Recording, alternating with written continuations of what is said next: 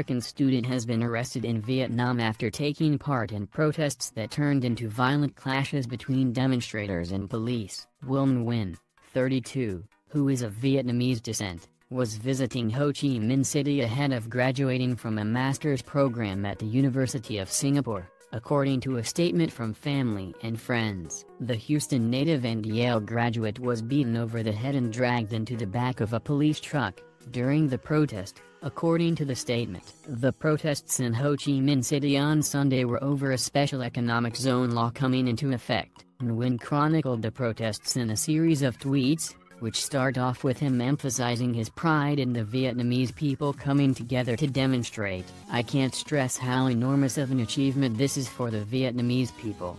The communist government is allowing people to assemble peacefully and the people are exercising their civic duty to protest injustice," he wrote at 10:34 a.m. local time, 11:34 p.m. EDT. But in a sign of things to come, he subsequently wrote, "Violence is breaking out and then quickly quelled by level-headed protesters." He then tweeted at 12:44 p.m. local time, "Police struck a protester and chaos has broken out." He then posted some more pictures of peaceful marching ending at 1:08 p.m. local time before his account went quiet. Footage from the protest also shows a bloodied and dazed Nguyen being dragged on the ground before he appears standing in the back of a pickup truck with emergency lights. He is a proud Vietnamese American, and passionate about his studies, specifically Southeast Asian studies, in which he majored, his sister, Victorian Nguyen, said in an email to the New York Times. His family has been unable to reach him, but his hosts at an Airbnb rental told them that they were able to speak to him shortly after he was arrested. On June 12, the police arrived at Will's host's apartment to confiscate his laptop, passport, credit cards and a change of clothes. They did not respond to questions about Will's whereabouts or welfare, the family statement added. A spokesman for the U.S. Embassy in Hanoi said they were aware of media reports that a U.S. citizen was arrested in Vietnam. When a U.S. citizen is detained overseas, the U.S. Department of State works to provide all appropriate consular assistance, the embassy said. Due to privacy considerations, we have no further comment.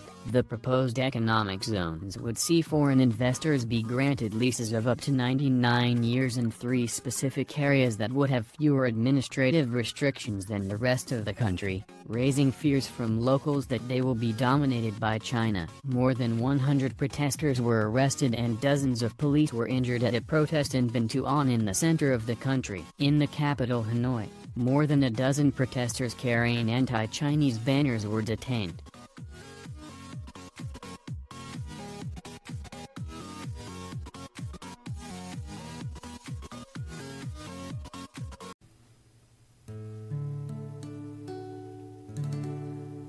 Tôi muốn biết, bạn muốn biết, chúng ta muốn biết, được biết là quyền của chúng ta. I want to know, you want to know, we want to know, it's our right to know. Tôi muốn biết, bạn muốn biết, chúng ta muốn biết, được biết là quyền của chúng ta. I want to know, you want to know, we want to know, it's our right to know.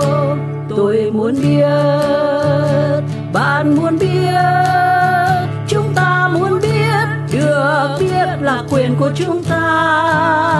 I want to know, you want to know, we want to know, it's our right to know.